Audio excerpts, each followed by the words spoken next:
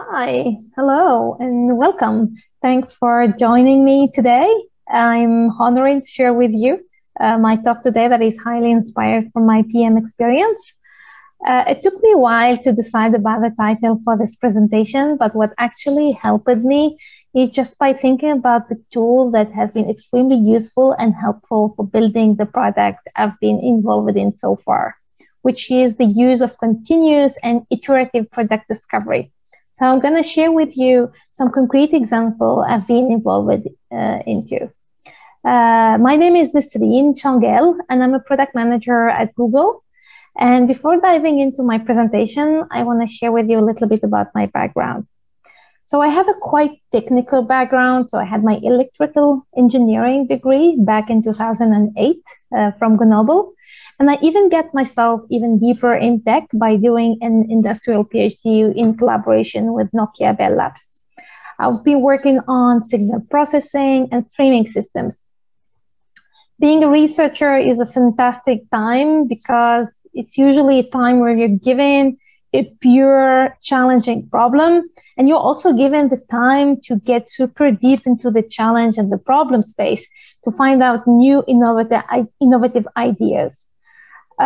So during my research time, I had to come up with idea, file patents, present the idea in conferences and also internally. But what I was really missing during that time is the user interactions and the feedback from the users, of course. So usually the way how it worked for me before is that when my prototype was successful, I had to hand it over to the business division, who took over the implementation, and I had no visibility whether any user is using it or if any user is happy or unhappy about it. So that curiosity took me to the PM world. And I moved from Paris to Stockholm, where I joined Microsoft as a technical product manager for Skype, specifically for the video call side. I worked on features like enabling group video call for Skype Mobile. I also worked on enabling Skype to Skype calls using HoloLens, augmented reality, Microsoft device. I also was involved in enabling Skype for business and Skype for consumer interoperability calls. And after being a PM for 4 years at Microsoft, I moved to Spotify. And I mostly worked on media experience improvement for the Spotify users. So some of the features I've been involved into are the video podcast, of course, and also the Spotify hi-fi or high quality audio experience.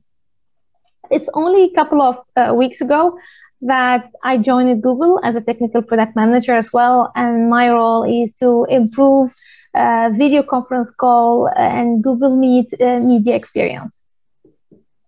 Besides my PM role, I'm very much involved in PM community. I love sharing my knowledge with PMs. So I've been giving talks in different institutions and communities like product schools, of course. I'm also very involved in the product management festivals. Something that I discovered and I'm enjoying a lot is sharing my knowledge with students. So I discovered that engineer school usually or rarely has the knowledge about product management. So I started teaching and sharing PM knowledge with the engineer students. I've been doing that with Centrale Paris in Paris and also with KTH in Stockholm. On a personal level, I'm originally from Tunisia, a country that I give a lot of credit to for the person who am I today. And I'm trying to help like remotely by sharing knowledge or by mentoring, specifically girls and women in tech. So I'm trying to help those by mentoring them and giving them advice how to succeed their tech career in different fields. Before getting into the core of my presentation, I just want to share that all views and opinion presented and expressed are mine and do not reflect the official policy or position of the company I have been part of. So let me start with a statement that I guess most of the PMs here agree with me on, is that one of our main goals as a product managers is to focus on delivering value for our users, right? So we may argue and disagree on what value is. And there is, of course, the economic value and there is the customer satisfaction value. And I like that today we have a couple of frameworks that describe what value is. So one of the nice frameworks are the black swan farming, for example, for explaining the economic value. And we have also one of the famous customer satisfaction value framework that is the HEART, which focus on happiness, engagement, adoption, retention, and task success. But whether if it's an economic value or a customer satisfaction value, that should be a focus for most of the PM. And to deliver that value, we most of the time have to explore the problem space and the solution space both at the same time. So we call that in the PM world the product delivery and the product discovery. Product discovery is more about discovering the user challenges, trying to identify the pain point and look at what really make their life challenging so that we can offer a solution to them. And the product delivery, on the other hand, is turning these challenges into solutions that can be delivered to the user hands. So product delivery is when your solution is handed to your users. But what both product discovery and product delivery has in common is a shared goal. So they both target reducing uncertainties. So specifically for software building, you have a lot of uncertainty throughout all steps, from ideation to shipping. So you're making hypotheses throughout the entire journey. And by doing iteratively and continuously shifting between product discovery and product delivery, you're trying to reduce these uncertainties. Today, multiple frameworks and techniques have become commonly used, such as design thinking, for example, which is the journey of discovery and finding the problem challenges. There is, of course, the lean startup that completely focus on building product that user needs. And then, of course, you have the agile methodologies that try to deliver the product into increments and in an iterative way. So that the user can provide feedback as quickly as possible. What all these three techniques has in common is that they are all based on iterative process in order to allow for a quick validation and a quick feedback. What I want to discuss in this slide is the importance for not mixing up between iterative and incremental. I saw in many cases and many teams sometimes where people end up mixing and getting confused about the iterative process and use them into an incremental process instead. So incremental development slice the work into small bite-sized pieces. So as if you're taking a big project, you slice it into small pieces and you keep on building one on top of each other without revisiting your hypothesis or changing your plan. The iterative process, on the other hand, is the process of repeating the process by refining a cycle of working. So it's all about stopping, inspecting your environment, collecting feedback, and adapting your plan, and maybe even changing your initial plan completely. And these are called iterations, of course. I want to use this very famous and common example of how to build a car. I guess most of you have seen it. But this is a purely, I would say, a classical incremental process example, where I ask you to build a car. You're going to build it piece by piece. You start with the wheels, and then you add element to it until you get to the final car. And that's where your users start to give you feedback on your product. This will perfectly work if you are sure and 100% that your user wants a car, which most of the case is not true, because I noticed throughout my experience that there is a huge difference and a huge gap between what the customer needs and what the customer sometimes asks us for. So it's very important sometimes to focus more on what their needs are and what their challenge exactly are, rather than what they really ask us for or what they really ask, the type of product they come up and ask it for. And that relates to the famous quote, of course, where people don't want a 1/4 inch drill, but they want a 1/4-inch hole. So it's very important to keep in mind that we need to solve the whole problem, not the drill problem. And iterative process is only effective if it uses data from the previous iteration in order to rethink about your hypothesis and rethink about your solution, and make sure that you are validating the value at every step. At Spotify, we have a framework that we commonly use, and it's called the Think It, Build It, Ship It, Tweak It. So let me dive into each of these steps. And by the way, this is also an iterative process. It's not a one-time 4 steps. The Think It is usually the discovery phase. So that's where PMs will go and try to identify what the user really needs, identify their challenges and pain points, and create hypotheses. This is a quite risky phase because here where you're making the biggest or the longest list of hypotheses. Then you get into the delivery phase, and the delivery phase starts with building or trying to get something concrete.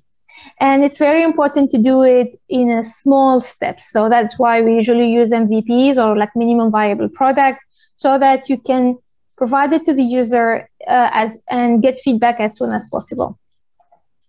The exit element of the delivery phase is usually with the ship it. So once you build your product, you ship it. But it's very important before shipping your product to identify your minimum criteria for success. So how can you know after a couple of days or weeks from the shipment whether your product was a success or not? And how can you answer, for example, the question of have we moved the metric the way we wanted or the other way around?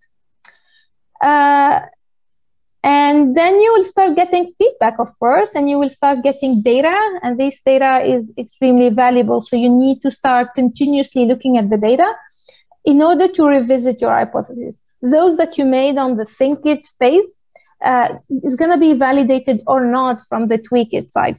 And I like calling it Rethink It as well, because the Tweak It is going to be the entry point for your next Think It phase. As I mentioned earlier, it's going to be iterative. Here is a more detailed view of the framework.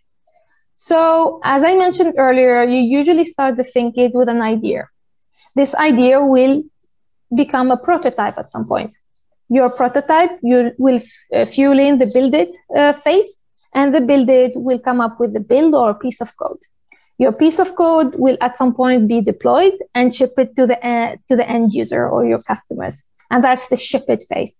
The Ship It will give you very valuable data that you will start to analyze. Analyzing data will get you to the Tweak It, because that's how you're going to revisit your hypothesis. And by revisiting your hypothesis, you're going to think it again or rethink it again. And this is going to be a continuous, endless, probably loop that will lead you to get to the right product and the right value you're targeting. In a big organization, when you have hundreds of teams, it can be risky to continuously doing iteration, and specifically if you're continuously adapting your plan. It's very important to avoid chaos. And for me, the most important part is to try to focus on having a consistent product. What helped me, or from my perspective, what really helped me a lot when building features is having alignment toward a common goal.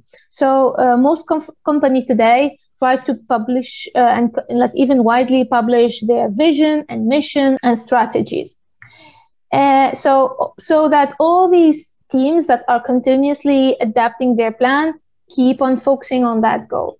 In the next 3 slides, I'm going to share with you a concrete example I've been involved in, and I will share with you like the benefit of doing this continuous delivery versus continuous discovery, and how this can lead to very good and valuable output.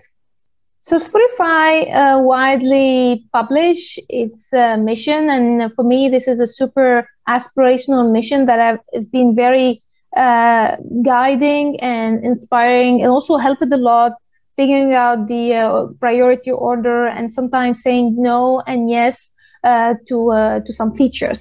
And the mission states, our mission is to unlock the potential of human creativity by giving 1 million creative artists the opportunity to live off their art, and billions of fans the opportunity to enjoy and be inspired by it. In addition to the mission, usually comes the Spotify strategy. And again, Spotify publish like internally and even externally the strategy, and the last announced one was the audio first one. So audio first strategy came to enhance and keep the focus on making the best audio experience by offering the best music experience and the best podcast experience as well. But audio first doesn't mean audio only. So as long as any other type of media can be provided to enhance and improve the audio experience, that's completely fine. So my team and I spent quite a lot of time trying to figure out what could be other media type that can be used to serve into getting the best audio experience. Video media came out to be a great media type that can be used in favor of improving the audio experience.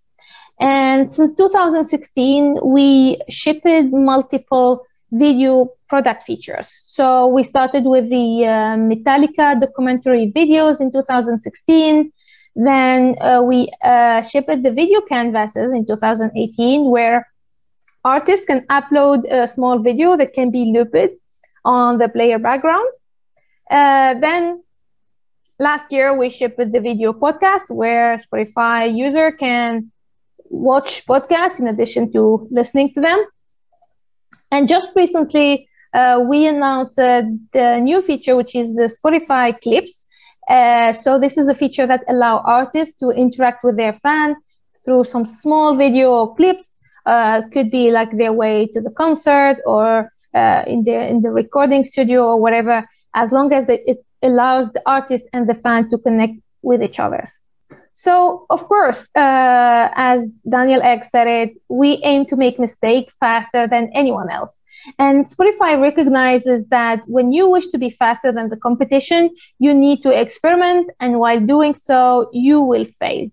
But it's much, much better to value failure recovery than value failure avoidance, because by avoiding failure, you may end up missing opportunity. And that completely applied to the previous example I shared with you, where we shipped video into small different feature and small different iteration.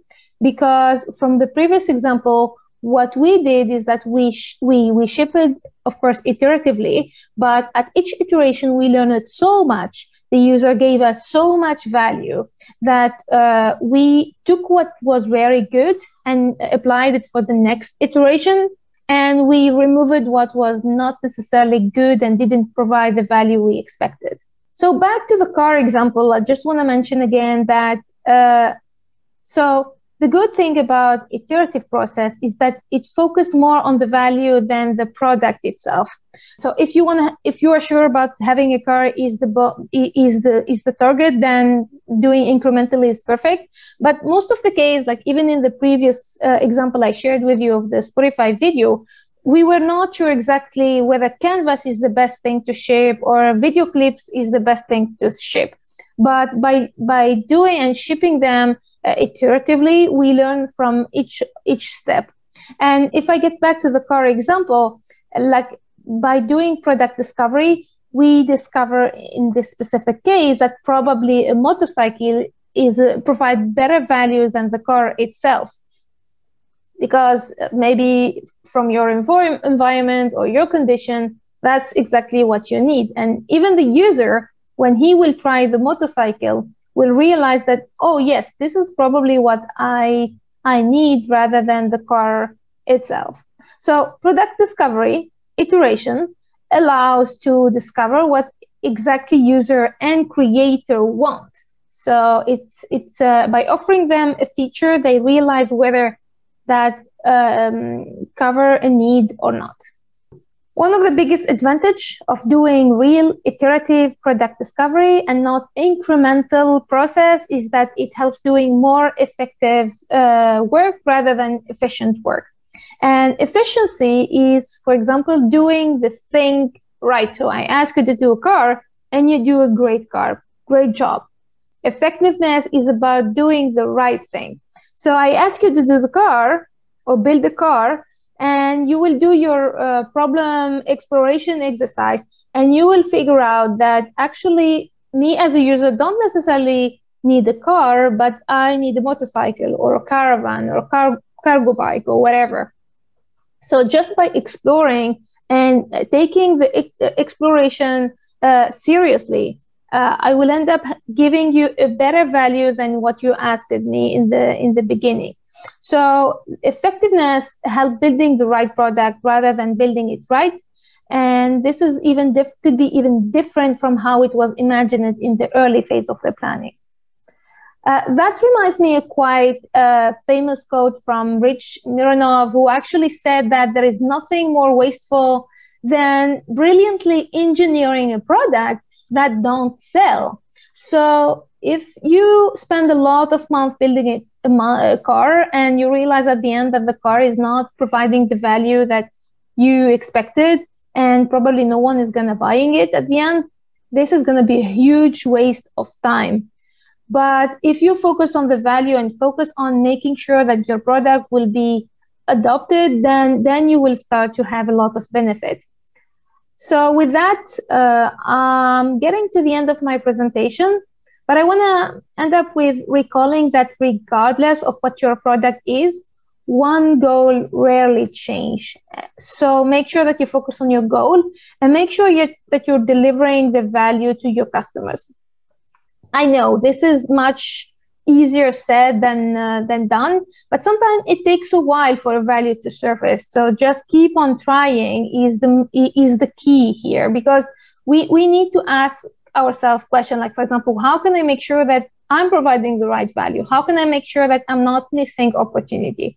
Again, the best way of answering these questions is to try and get the user feedback as early as possible. So with that, I want to end up with 3 takeaways from my presentation. The first is that product discovery is key for providing value.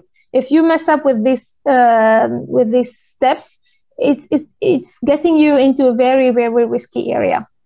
The other thing is that it's very important to do this product discovery in a complete iterative way. So it's not a done exercise and then you focus mostly on how to deliver it. It's something that needs to be revisited every time you ship a piece of your product.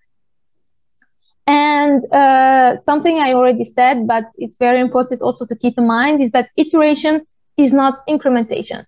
So product manager need to make sure that they avoid falling into the scrum fall trap. What I call by scrum fall trap is when your product is planned into kind of waterfall style, but then it is executed in scrum in iteration without revisiting your original plan. So keep in mind that it's very important to focus on, like, while delivering your product, get the right feedback so that you revisit your initial plan. All right, with that, I'm getting to the end of my presentation. I want to thank you for listening. I also welcome any feedback or comments, so please reach out. And I'm also available on LinkedIn, so see you soon.